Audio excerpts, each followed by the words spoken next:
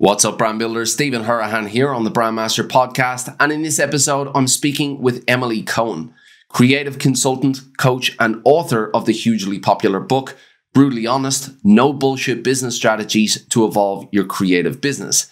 Now, Emily has an absolute passion for speaking with creatives and strategists about evolving their businesses with easy to implement strategies. And that's exactly what she serves up for us in the Brand Master podcast today. In our chat, Emily shares her valuable wisdom on how to demonstrate your value to clients, how to raise your rates in modern competitive markets, and an excellent strategy to get more business and revenue from existing clients. So if you want to learn techniques that Emily shares with her coaching clients to get better clients for your business, charge more for your work, and evolve your branding business, then don't miss this episode of the Brand Master podcast. Welcome to the Brand Master podcast. Show specialized in helping branding professionals and entrepreneurs to build brands using strategy, psychology, and creative thinking. Hello, everyone, and welcome to the Brand Master podcast. And I'm absolutely delighted to have Miss Emily Cohen on with me today. Emily, thank you so much for taking the time to join us on the Brand Master podcast today. Thanks very much. I'm excited to talk to you and share some stuff and hear your questions. So yeah, now anyone who doesn't know Emily, I would imagine a lot of people listening to this podcast, come from a creative background. They've heard of Emily Cohen before and her amazing book, Brutally Honest, No Bullshit Strategies to Evolve Your Creative Business. And I was just talking to Emily before we hit record, and I jumped onto eBay to look for a copy of this book. And to get a physical copy of this book, it's running at $550 or something like that, because it's a beautifully printed book. I wish I had it here to show you. And obviously the supply and demand is really pushing up that price. Emily, there it is. Go. Beautiful. What? So why do you think why do you think there's a black market on this book? Well, because it was limited to printing. It was only, I printed 4,000 copies. And I decided not to publish it again. And so there's very few copies out there and everybody wants the book. So it's pretty funny. It's actually, that price is on Amazon too. And it's not just one seller, it's hundreds of sellers. I don't know if they get that price, that's amazing. But I mean, let it go at this stage. It's going to be a collector's item going forward. And, as I said to you before, it's, you've inadvertently created that Air Jordan limited edition strategy. So kudos to you. Now I've got tons of questions for you here. We'll get through as many as possible. And the first thing I want to jump into is, directly from your book, you mentioned within your book that clients are like children. And I absolutely love that for many different reasons with my experiences. And you do mention that they need rules in place. They need praise and encouragement and structure.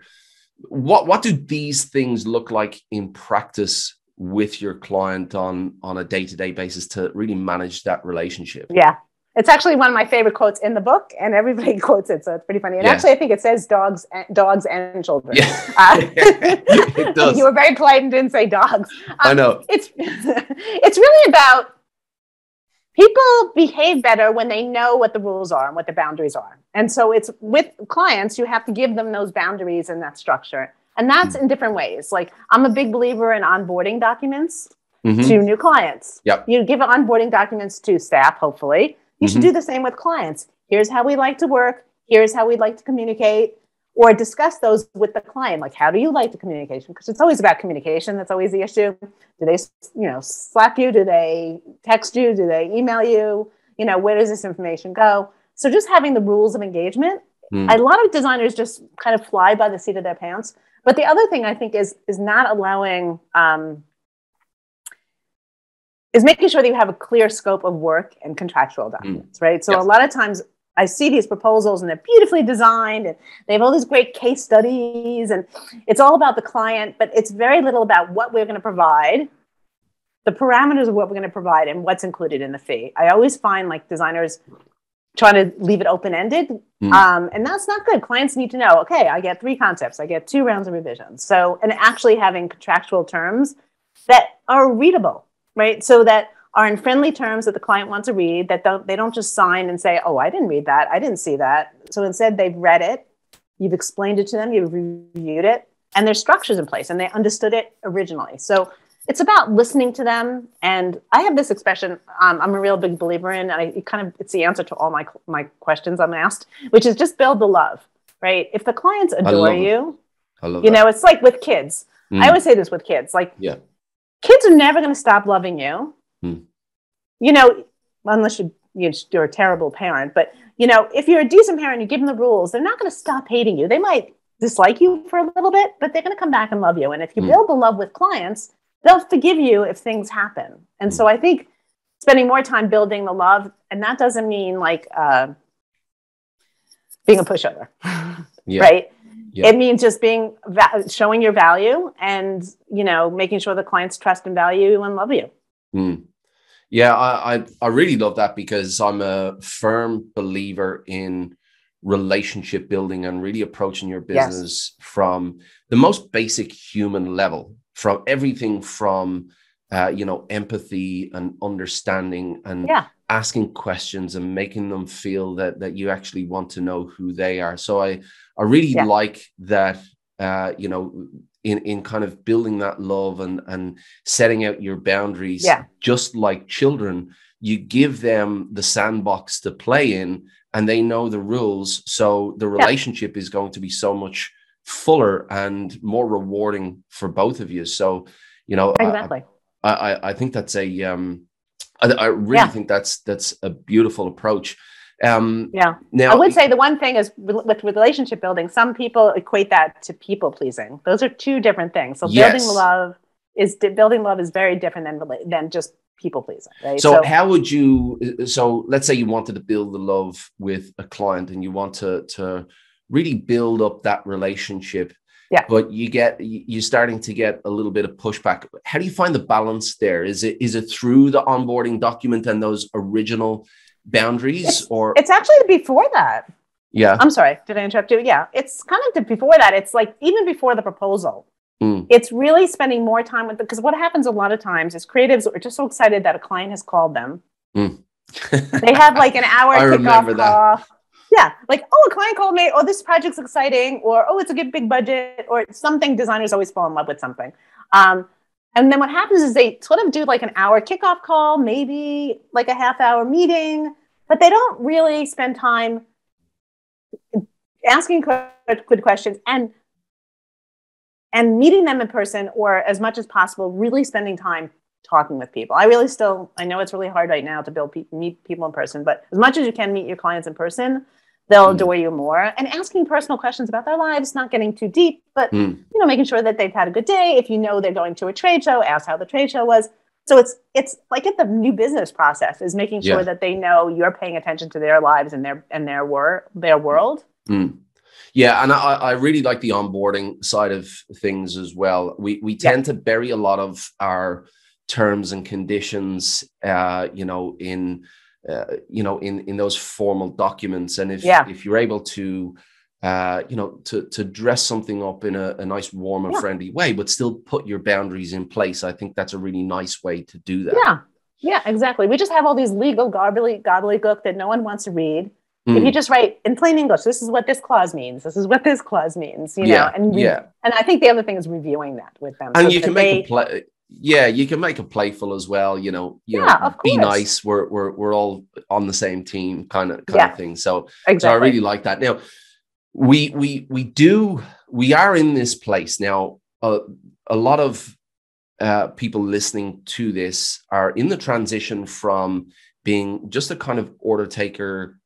Creative into more strategic services. And even back when we specifically talk about execution services, there is a lack of understanding of the value of those design services. And that's found, in this day and age in the strategic side of things, because there's such an education gap. There's such a misunderstanding there about what a brand is and the value of strategy.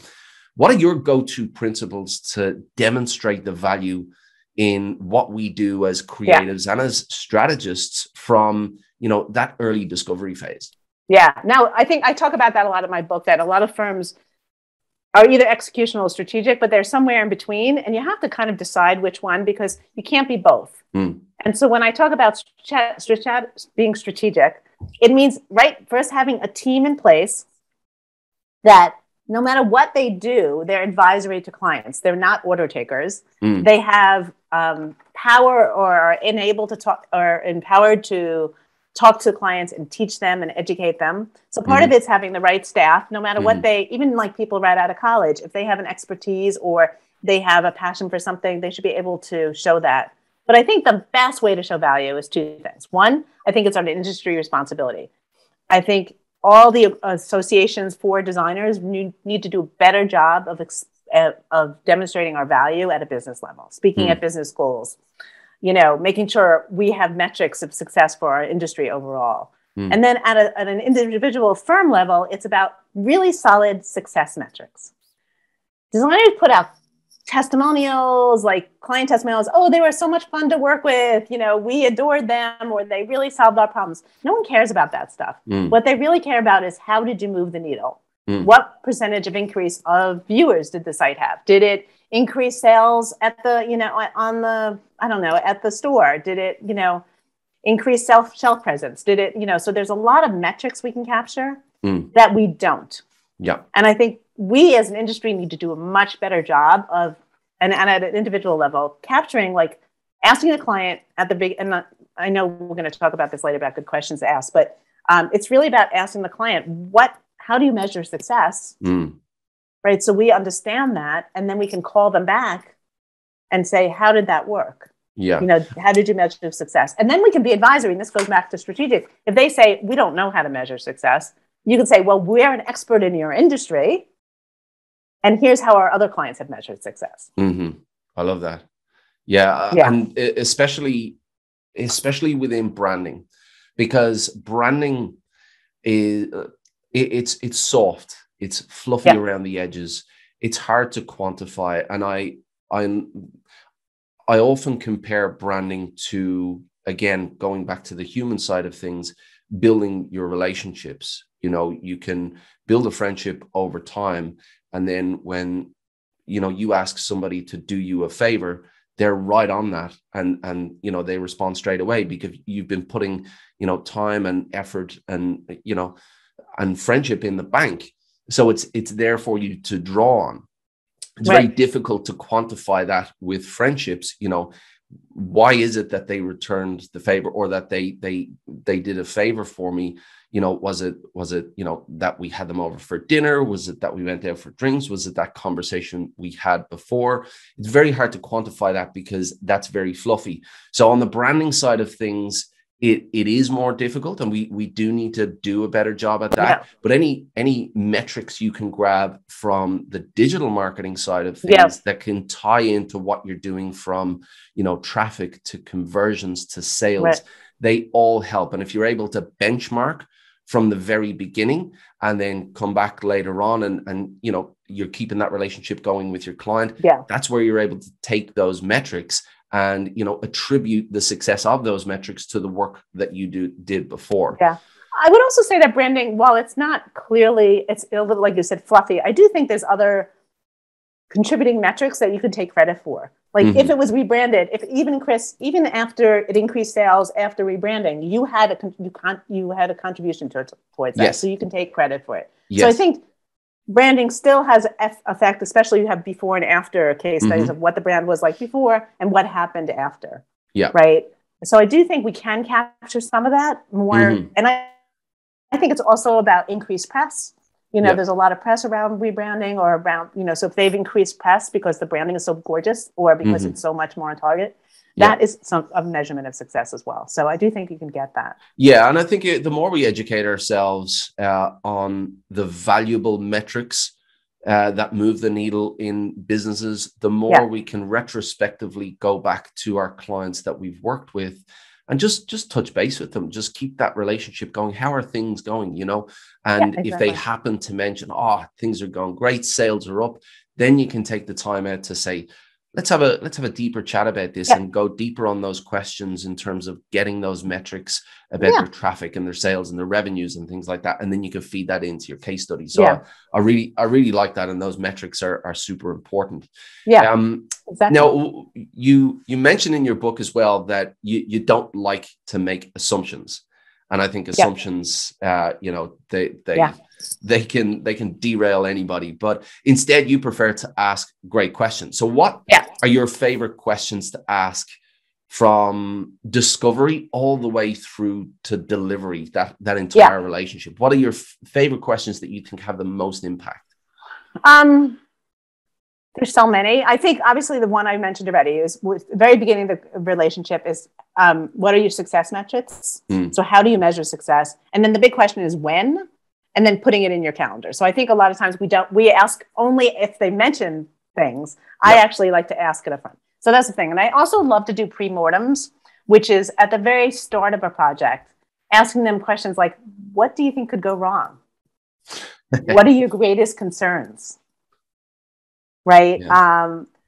What are potential obstacles? What are your greatest fears? I think if we ask those questions, like not a post-mortem, but a pre-mortem, we could really respond to that and say, or adjust our process, say, okay, if your greatest fear is this, like you have a lot of stakeholders and you're worried about, getting everybody's buy-in. Let's build a process where we can build everybody's buy-in. What does that look like? Let's adjust our services and our scope of work to make sure that we have an all hands on deck meeting so we can present to the board or whatever. So I think it's around asking, what their fears are. And I don't think we do that enough because we're afraid to hear those answers, right? Yeah. So I think those are really great questions. And throughout the process, it's really about listening too, not just asking questions. And I guess the one thing I would say about questions, although I have so many questions I would like to ask, is I think we're so fearful of asking too many questions. To me, there's no such thing as too many questions. I think you could always hop on an email or hop on a call and just say, I had one more question, just to they really do appreciate it. And you'll get signals if you ask too many questions. I think it's obviously, to me, a lot of it's around stakeholders, like who's involved in the project and what their role is. And not just taking their word for it. So for instance, you're working for a nonprofit and they say, oh, you're just going to work with me. And you should ask, because nonprofits have board of directors or board of advisors. I'm like, you should really ask if the board's involved. You've had these problems in the past. Make sure you are clear to the client. Is this person involved? Is the CMO involved? Like refer back to your own experience with other clients of those industries to kind of use that information to ask smart questions.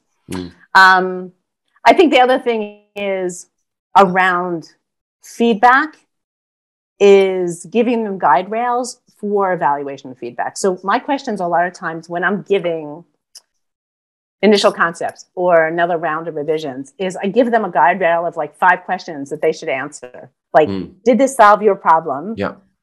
Is the typographic hierarchy correct? So I think it's around not just giving them presentations and saying, is this approved? But telling them this is what you're supposed to approve and this is what you're not supposed to approve. And that's through questions.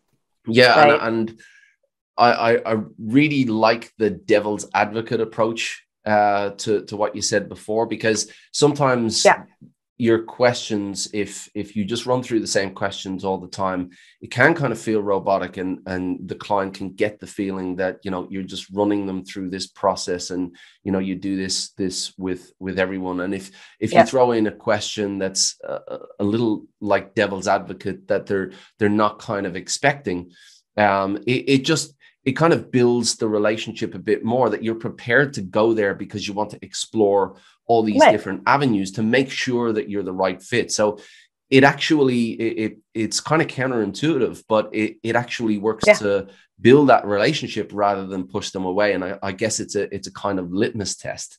Exactly. So I really like that devil advocate approach. Now I mentioned to you before, Emily, that we've got a lot of listeners who are moving from the area that we both love, which is the creative design space, to more strategic side of things. And even in your book, you're not just all about the creative, you do also talk about strategy. What's the most effective way for designers to move away from that executional kind of order taker kind of work to strategic work where they're steering the ship and they're pushing the project forward? Right. So I did mention, like, I think that you have to ensure your team is not, that they're all advisory and they're not reactionary. I think it's really about stop executing what the client wants and just ask for, and really be more advisory and telling them what you think they need. I think a lot of times we just do what the client says. I need this, and you don't think they need that. Or, so I think to me, it's around really having great conversations and being much more consultative and advisory and less responsive and reactionary and less like, yes, ma'am, yes, sir. Like really listening to what they need and saying, here's other ways of solving this problem. So I think that is definitely one that is really helpful. The other thing is, a lot of times the kind of clients we're working with have come through the word of mouth network, right? Through all our efforts, so it's all around these people calling you and then you responding. So to me, it's for you to go after and get those better clients, right? Because it's really hard to change existing relationships or existing patterns of behavior. If you're known for being a service-oriented firm, then you're going to keep that reputation unless you start seeking other clients out and building a new reputation. So to me, it's around new business also, is really deciding where you stand, who you are, what you value, what your specialization positioning is, and then going after those clients. And when I say go after, I don't mean sales. I mean, it's like relationship building, right? Yeah. So just meeting and communicating with people that you want to work for that do value design and do value your mind and your strategy, and not just your, you doing what they ask you to do. So I think it's around all of that stuff and learning to say no more. I don't think we say no enough. Yeah. I think it's about giving space in our workload to be able to take on the clients we want to take on, and to really just learn to say no. And so that's around qualifying our clients better and asking those questions. So these things all related, right? You really need to have the parameters of the relationship, ask the good questions, qualify them better, build the love. Those are really kind of basic stuff that most people kind of forget. Yeah. Yeah. And I think even before you start asking those questions, you have to get a little bit clear on, what you would say no to and what you're only going to say yes to. Because if you don't actually take the time to figure that out yourself, you end up just taking on every single job that comes your way because you're not clear on your boundaries. Exactly. And for anybody who is transitioning into strategy and you're not ready yet to take that kind of advisory role and kind of give that advice, a nice way to ease into it is just become curious and take the position that, well, I don't know anything, and I'm going to ask a ton of questions to make sure that by the end of this conversation, I know everything I need to know. So if you take the role of curiosity, it kind of takes the pressure off being a consultant or being an advisor. And at the same time, you build that relationship because they feel heard, they have a platform to speak. And sometimes, we don't get that platform, and we circle everything up here, and it just gives them a great platform. So just becoming curious is a good way to transition into the advisory side of things if you're not immediately confident in jumping into that. Yeah, I think that's I think that could be a little tricky in that you have to really be smartly curious rather than just ask questions that maybe aren't less informed and show you that you're new to this thing. So to me, it's around maybe doing enough research that you can ask smart questions, and also specializing. If you know your industry that you're working for, if you know both the horizontal and vertical markets, you can come off curious, but as an expert at the same time. So you might not know their business specifically, but you know their industry. And that really helps a lot. 100%. And I'm definitely a big proponent of having your ace questions up your sleeve, your strategic questions, so you can dance around and do that little dance. But when you're ready and when you've built them up enough trust, you place those strategic questions to open up the conversation and to get them to kind of shift their thinking a little bit, especially if they're all about the logo and all about the visuals and you want to guide them down that strategic road. Now, you talk there about specialization, and like most people within the space, I mean, it's no secret. We're all talking about it. Specialization is absolutely key. And you know, to be a jack of all trades, it's the best way to kind of blend in. What are your go-to factors when you go to think, or you advise somebody, you advise a creative on go and choose your specialization? What are your go-to factors in deciding where that area of specialization should be?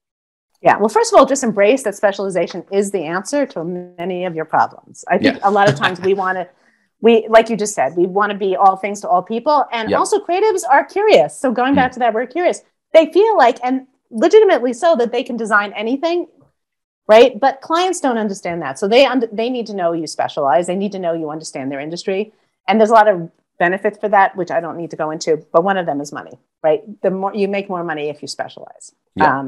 And it's also really hard to stand out in a very saturated market. And the only way to do that is to specialize. Excuse me.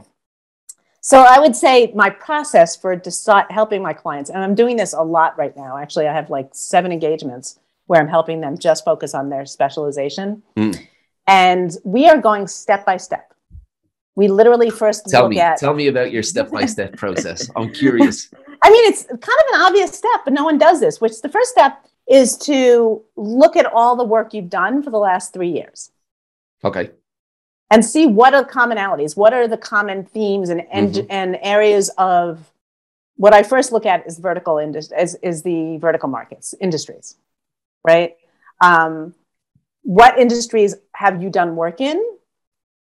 And doing a pros and cons list, like what's great about those industries and what's not. And when I say pros and cons, I'm like looking deeply. So not just saying restaurants, but maybe upscale luxury restaurants versus, you know, I don't know, fast food or fast casual. Like what kinds of places do you work at? Work with, I'm sorry, not work at. And so first it's an evaluation of your current state. Yep. Who do you work for now? And what do you love about it? What are the potential problems? Then it's kind of dream big, right? So the next step to me is like, who do you want to work for? What kinds of industries do you love? Do you know a lot about? I actually also ask my clients, what's going on personally? Because we have these in our personal lives. We have communities that we don't leverage enough. 100%. You know, so I have this story where I had a client who was on the side, he was a tattoo artist. He also was a BMXer.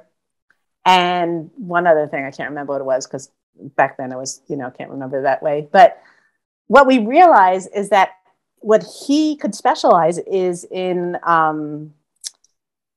subculture.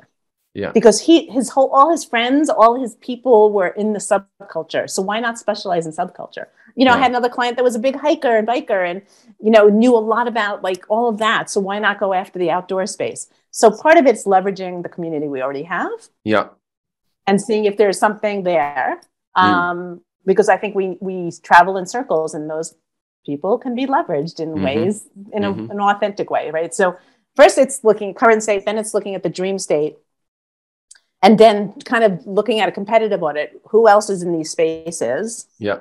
What are the common themes? And then I also look at services. So I do the same thing. What are the current services? Where do we want to go in the future? Yeah. And then I also look at, so there's the vertical, then there's the vertical, which is industry, horizontal, which is services. And then I also look at what your differentiators are, what makes you really unique. And I try to find like 2 or 3 things that are going to add that little flavor, that differentiator. And it might be culture, it might be past leadership experience, it might be a sense of, you know, a tone of voice, or, you know, one of my clients is kind of this very sarcastic, kind of irreverent kind of person. And the whole firm is like that. It drives them. So why not call themselves irreverent? Because that's what they are, right? So I think it's owning who we are and thinking like deeply what makes us different. But designers have a tendency to specialize by saying, you know, we're just really creative. They use these kind of generic words of like, we provide memorable experiences, or, you know, all this stuff. And what you really need to do is focus less on those things and more on, we do this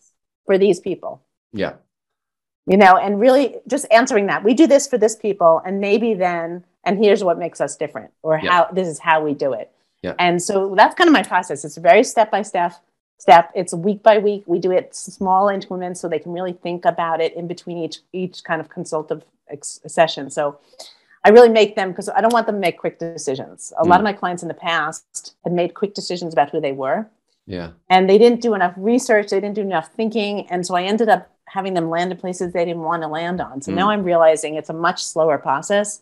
So they can really think deeply about, is this the right fit for me? Yeah. And a lot of times it's stuff you knew all along, but you just never said. And this is why I absolutely love strategy, because everything you have just said are things that are in some way, shape, or form part of my process, although I would use different language for different areas. But it's all about getting to the center point of, you know, what's your relevance. And relevance is something that I use a lot, and you touched on it mostly with the community side of things, to leverage the community. What circles do you move in?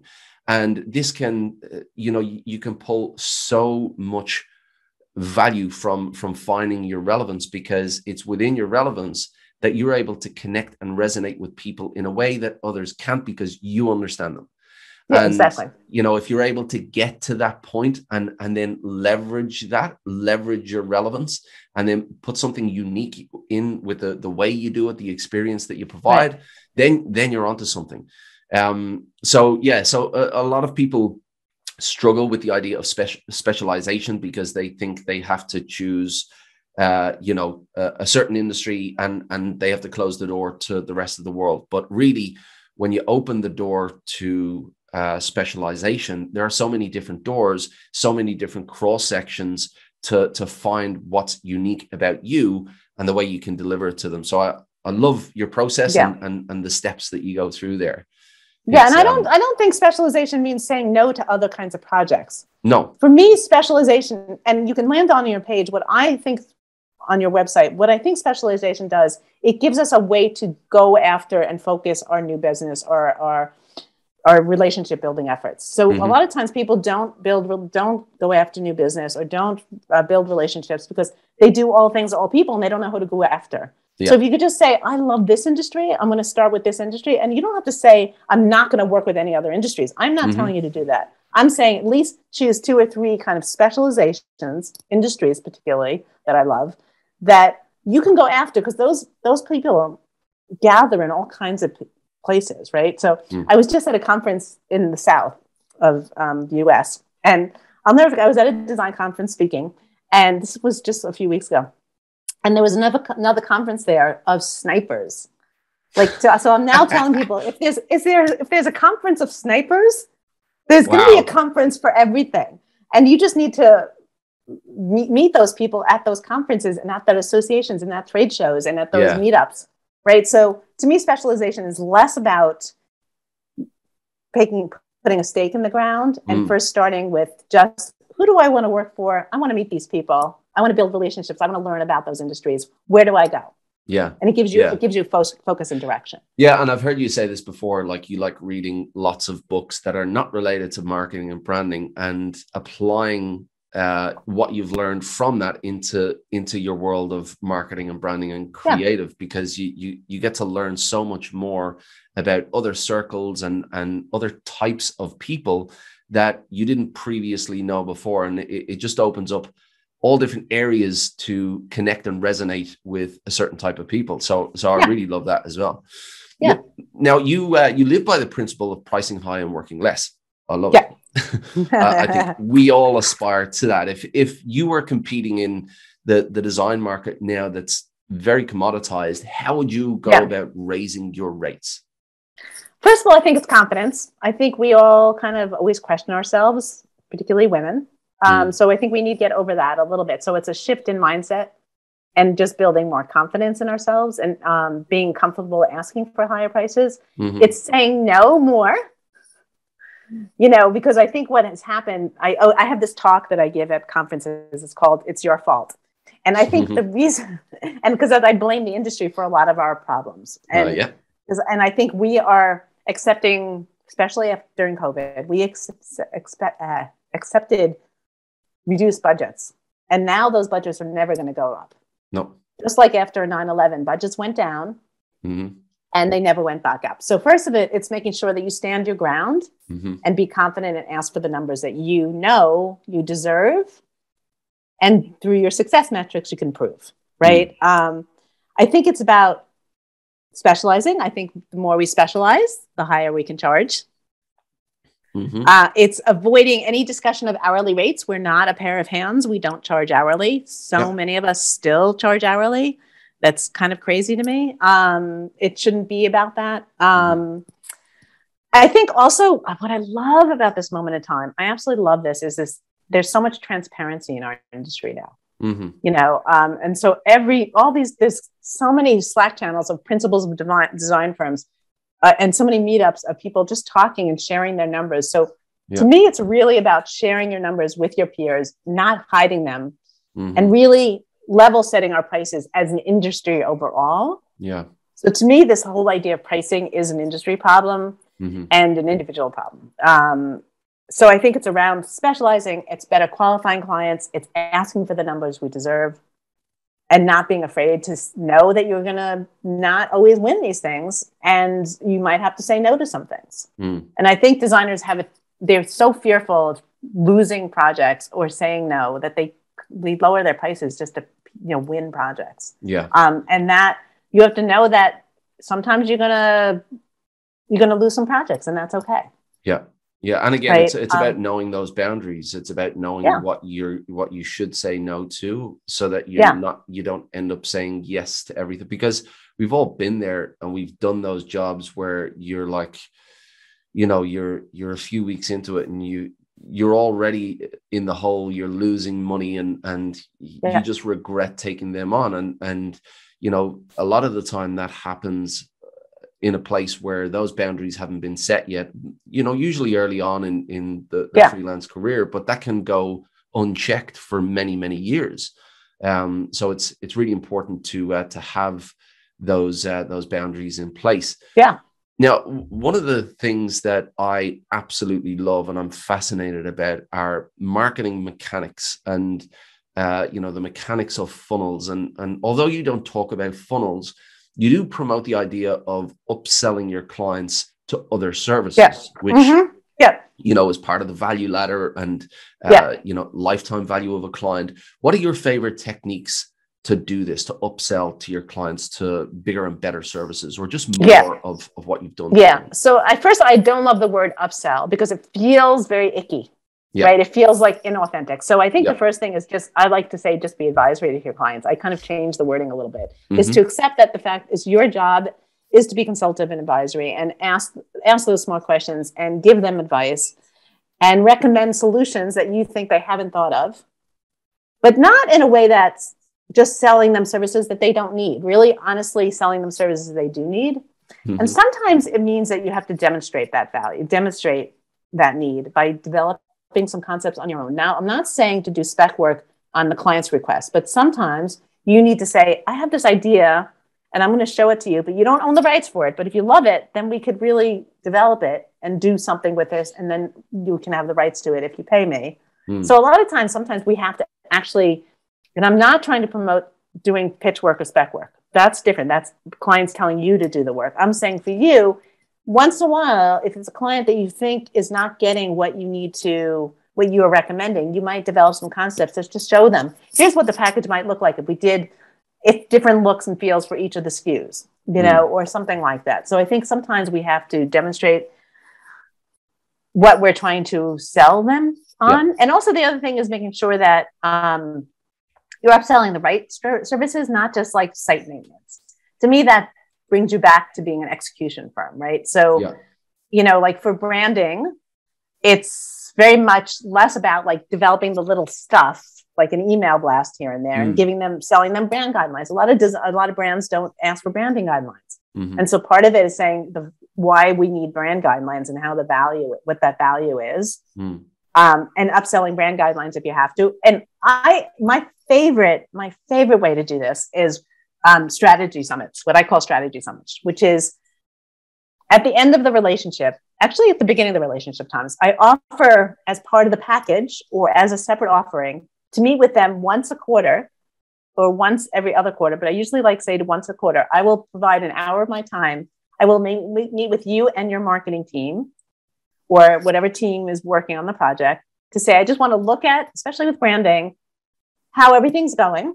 Yeah. What are your plans for the next coming quarter? Yeah. And I could provide you advice about what things maybe you're not thinking about and having an outside perspective.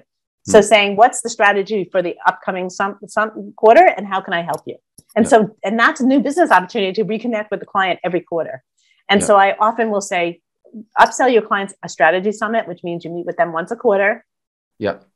To understand what their needs were, what worked, what didn't work, and where are they going now, and maybe advising them how their marketing initiatives, might evolve and grow based on your expertise, and then offering that as a service. Saying, I can help you with that. I love that. Anyone listening, if you're in your car, then you can't take notes, make a mental note of it. If you're sitting at your desk, write it down, because these quarterly meetings, they give the client this sense of comfort and this sense of guidance that you're not just going to abandon them, you're going to be holding their hand through the coming year. And that's nearly a no-brainer for them, but it's also an opportunity for you to look at what they're doing and then to discuss other opportunities to create new business. So it's like you're selling 4 more sessions for you to get business out of 4 more sessions. Of course, you're guiding your clients, but it just keeps you top of mind and it keeps that relationship going. So it's strategy summits. Love it. Yep. Love it. You can call it whatever you want. I have another client that. And that's it. Package it up in a way that adds that value perception. Strategy summits is Emily's. Steal it. Steal strategy summits. Now, I could keep going all day with this, but I'm not going to do that. I've got one more question for you. And then I'll let you go about your day. In your experience, what is the biggest mistake that creatives, strategists, agency owners make when they're trying to build a branding business? And instead of that mistake, what should they do instead? Oh, let's see. I think the biggest mistake that they make is they usually launch their own firm for the wrong reasons. So they want creative control. They want to not work with crazy people. They want all these things, but they don't have business skills. I hear this all the time. Well, I don't have business skills. So the first thing they do is hire there's 2 things that they do. This is a staffing thing. And these are the biggest mistakes, is hiring somebody that does new business. To me, that is the biggest no-no. And in my 30 years of doing this, I will say it very rarely, like 1% chance works that person will bring in enough income to warrant their salary. And nobody wants to be sold to. They want relationship building, which is the owner, the principal's or the partner's responsibility. So the first thing, I think the biggest mistake is hiring either a salesperson, or the other thing they often do is hire a project manager. So they hire people to do the stuff they don't want to do, when really that's the stuff they should be doing, and they should be letting go of creative. And I know that's really hard for me to say to my clients, who are all fantastic designers. But they should be creative directors, absolutely. But that hands-on stuff, that is such a waste of your time, and that is not what an owner of a firm does. If you want to design for a living, go get a job. Yeah, absolutely. I love that, and it speaks to my philosophy as well, and what I aspire to do every day is to move away from top of the funnel, the outside of the mechanics of the business, the operations, more to the bottom of the funnel, where you can actually move the needle in your business and have more of an impact. So it's that definitely resonates with me. Emily, it's been an absolute pleasure. Thanks for having me. I could go all day, and no doubt you would be able to continue to drop value bombs. I'm going to keep an eye on that limited edition book and see how far it actually goes in terms of price. Interest. I might buy it now as an investment instead of crypto. It might take off, and I can sell it at a profit later on. But yeah, it's been an absolute pleasure. If you do want to buy the book, you can. You don't have to fork out the $550. You can get an ebook version of it. Where can they get that, and where can they get in touch? That's just you can get it on my all my links to my social and on my website. So it's emilycohen.com, and there'll be a link to to buy my book. But wait a month, because I'm getting a new brand. So Don't order the book yet. Wait, then you can see my new brand. But it's available now and you can get it. Absolutely. Well, this will be dropping in a couple of weeks, so you might only have to wait a couple of weeks. But I would say try and get on Emily's mailing list, and no doubt you'll get notified. Emily, as I said, it's been an absolute pleasure. Thank you so much for taking the time out of your day to join us. And you're welcome. I hope to chat to you again in the future about everything that you're doing. Thanks for having me. It was really fun. I always love talking to people that are in our industry and sharing best practices. So beautiful. Thank you again. Thanks very much. We really hope you enjoyed today's episode. Thanks so much for listening. If you want to learn more brand strategy techniques to level up your skills, make sure you check out brandmasteracademy.com. There's plenty of free resources and premium content for you to download and get you going. If you'd like to join our Facebook group full of like-minded brand strategists, all learning from each other, then find us by searching for the Brand Strategy Community, where you can find exclusive content for members as well. If you enjoyed this content, please be sure to give us an honest review on iTunes, Stitcher, or wherever you listened, and make sure you tune in for the next episode of the Brandmaster Podcast.